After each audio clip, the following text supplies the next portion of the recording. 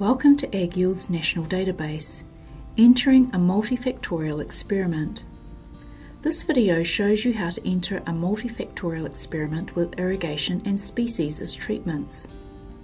This example is from the published dataset called Pasture Irrigation in the Mackenzie Basin Species Comparison. For this tutorial, only part of the dataset will be used.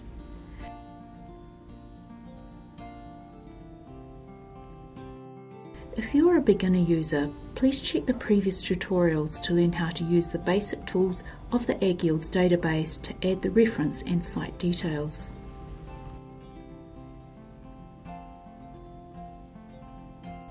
Let's create a data grid for an example with 2 levels of irrigation, 0 or 300 millimeters per year, and 2 plant species. One is a monoculture of Maku lotus, and the other is a pasture mixture with the dominant species being Ruanui perennial ryegrass and Huia white clover, the companion species.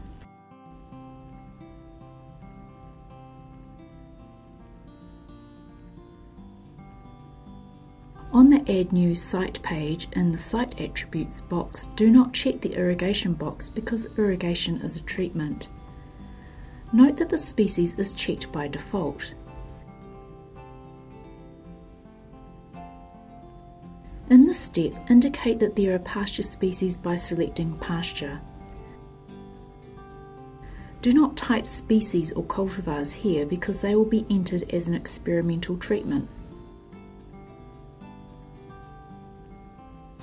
On the Adding a New Experiment page, complete the fields as required and scroll down the page to the blue box to specify the treatments.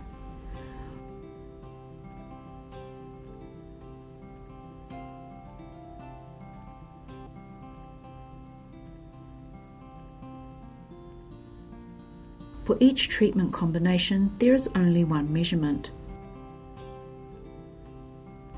Select Irrigation and Species. Click outside the box to keep the selection. Insert the irrigation treatment levels 0 or 300 millimeters.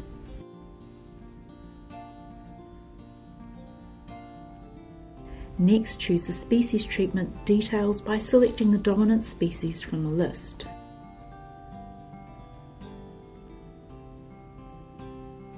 Type or copy and paste the cultivar name.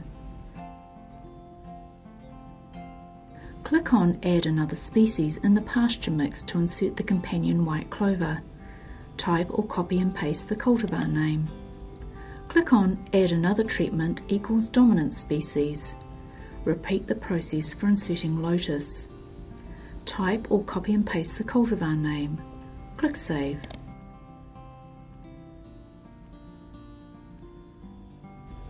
The grid has been created and the data can be inserted. Remember that you can change, order and filter the columns to assist with the data entry. Let's use copy and paste to enter the dates and yield values. If you enter a value or date incorrectly, the cells turn red. This can easily be corrected, for example by copying the values and pasting them in the correct column.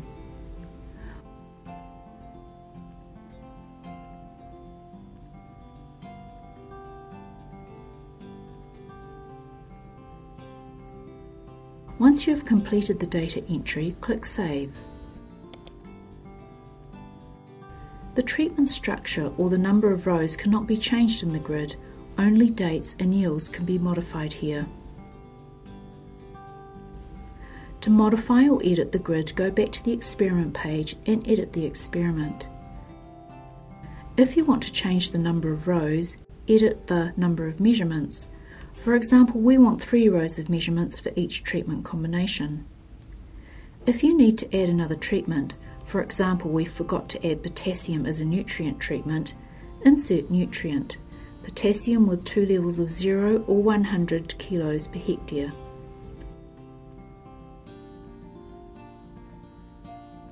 When making these changes, always check to ensure that information is correct and complete because the system will not keep the previous entries. Let's see how the grid looks with the edits. The potassium column has been added. and now there are 3 rows for each treatment combination. 2 irrigation treatments, 2 potassium treatments, 2 plant species, and 3 measurement dates for each combination, a total of 24 rows of data. Remember to add rows and columns, then exit the data grid and use the edit or duplicate tools. Use delete if you want to delete the entire experimental site. Please check the help guide and the other tutorials for more information. Contact our team if you have any questions.